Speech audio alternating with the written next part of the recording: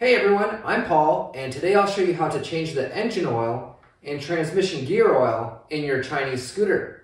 I recommend changing the oil in your scooter at least once per year. If you ride a lot, changing the engine oil every 1,000 miles is a good idea. The gear oil sits in the back of the scooter and doesn't get hot, so it lasts a lot longer. You can change it every other oil change, or just do them together to keep things simple. Air-cooled engines like the GY6 don't control their temperature as well as a liquid-cooled engine, so synthetic oil for motorcycles is a good idea. Walmart has good oil for cheap.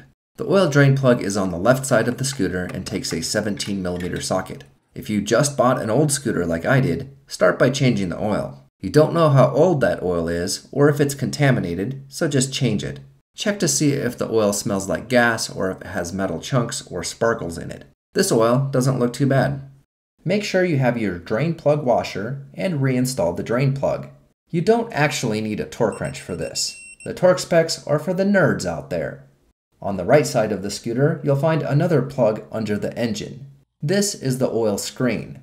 It's like a filter, but only catches big chunks. Clean it out and add a little bit of grease or oil to the O-ring. Stack the small end of the spring into the plug, then put the screen inside it.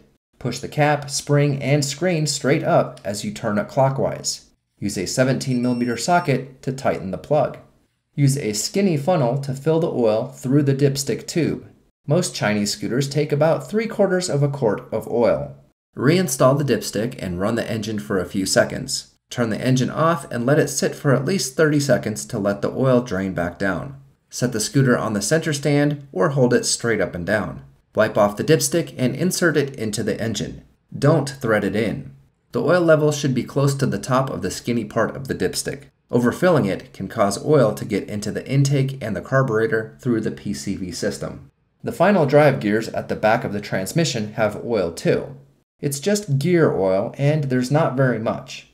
Reinstall the drain plug and washer. It doesn't need to be very tight. The fill plug is right here on the side of the transmission.